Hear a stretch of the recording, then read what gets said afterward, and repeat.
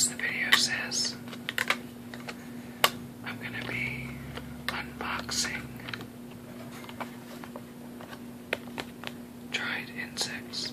I'm doing a project with dried insects.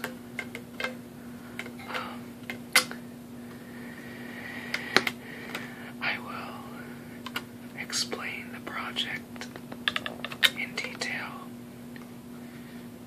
when I have all my supplies together, which will be in maybe about a month. Because to be honest, some of the stuff is pretty expensive, so it's taken me a little while to get some of the stuff together.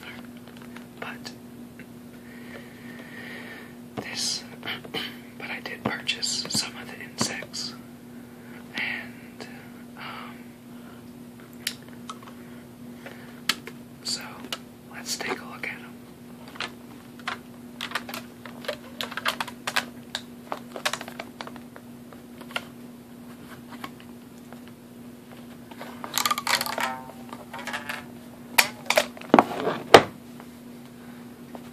So this is the card from the place I ordered them off of. I ordered them off of butterfliesandthings.com, which was like a online insect place, and they only it's like an insect dealer, and they only get their insects from insect farms, so they don't get any of their insects from the wild, so there's no impact on like the nature or anything.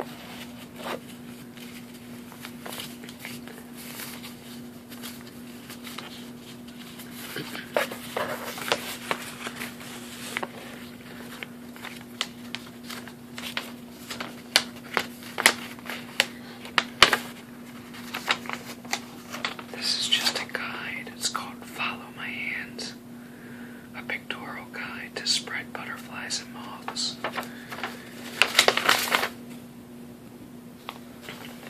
And I only purchased 2 butterflies, and I'm gonna have to spread them before I use the butterflies. But well, I'll explain later, but I'm not going to mount them. In my video in about a month or 2, you'll see what I'm going to be doing with all the insects. So here's my list of insects I bought. I'm not going to show you the whole page because it has my address, but I purchased, the names are quite extravagant, so I'll read them off best as I can. Euchroia histrionica from Madagascar. Heterina leonardi from Thailand. Heterina sexmectuluta, Malaysia. I'm butchering these words, sorry.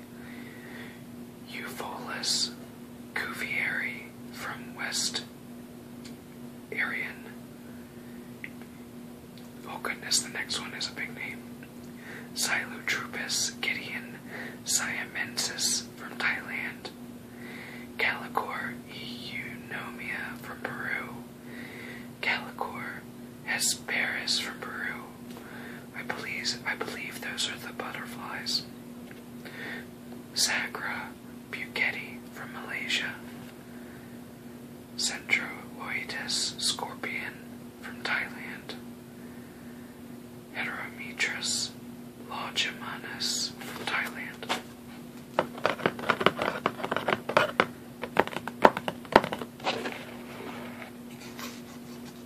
Okay. So obviously I'm not going to open these up, but These are the butterflies, and they're folded. So before I can unfold them, I'm gonna have to put them in a container with some wet, damp paper towels, and then that's just rehydrating them. So this one's Calicore eunomia from Satapo, Yunnan, Peru, and Calicore hesperus from Satapo, Peru. And you can still see through them a little bit. They're pretty. And they're pretty small. And in my future video, you'll see why they're small.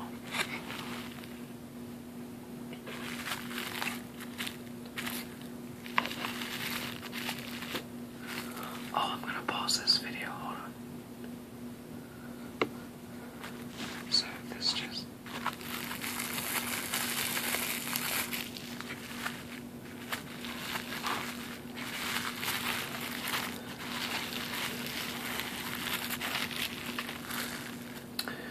Okay, so the first insect you won't even be able to see, but that's because it's pretty large.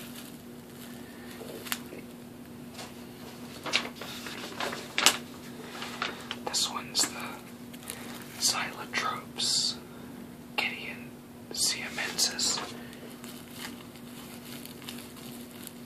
It's a big beetle, black with big pincers, and you can't see it. Okay.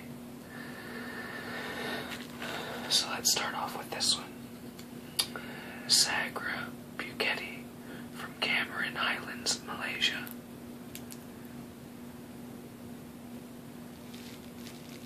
It's beautiful.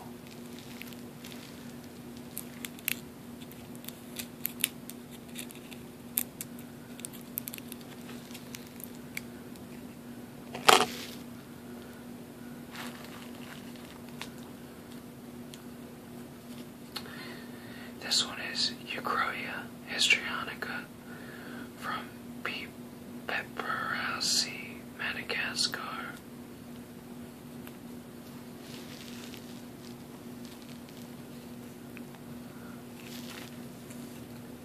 The glare's not doing it any justice, but it's like a mahogany color with yellow spots. It's pretty.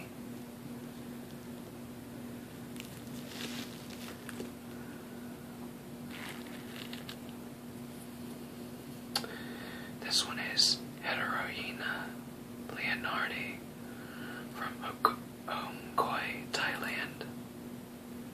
It's a little green beetle. The glare is not doing it.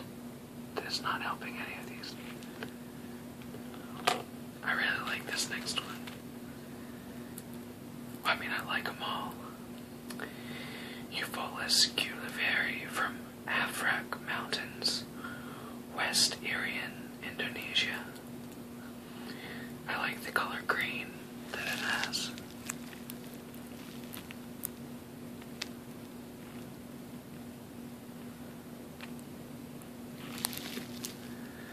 Okay, and this one, this color green, is absolutely beautiful. I mean, it is beautiful green.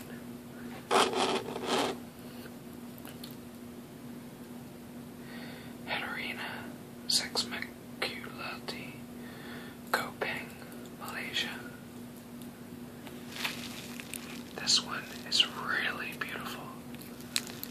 It's green, and it has 4 big black spots, and on the front, 2 small black spots. The green is beautiful.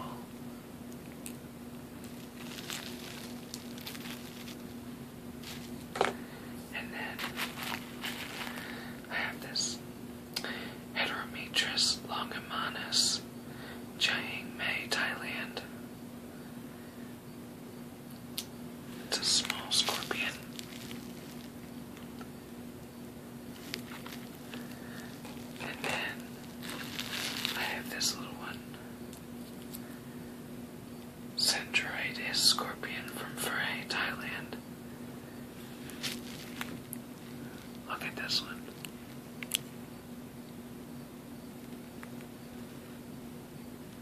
And I like this one. So, all this bubble wrap. Oh, sorry. So,